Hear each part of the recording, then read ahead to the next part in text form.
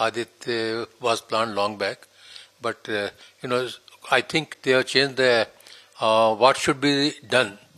First it should have been in 400 orbits on Earth. Now it is going to the Lagrangian 1 point.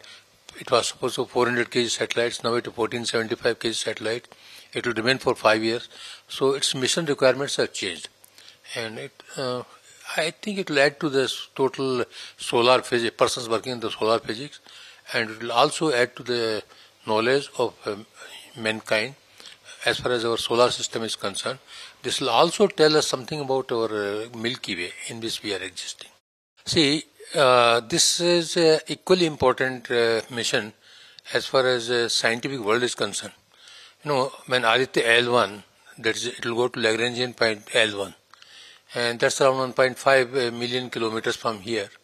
So it has got 7 experiments, out of that 4 will be monitoring the solar flare, solar winds, also what energy particles are coming.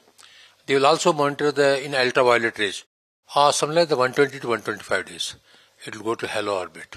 So, it will take around 4 rounds. We always give a, energy or impulse, or we file the thrusters at the perigee to increase the apogee. So for apogee will be highly elliptical, and then it will go out, last it will be fired, it will go out of the influence of the gravitational influence of Earth, and then it will go to the orbit, what we call it. It's not it's some sort of transfer orbit for L1. Well, electronics we have to import, but all optics, everything has been done in India.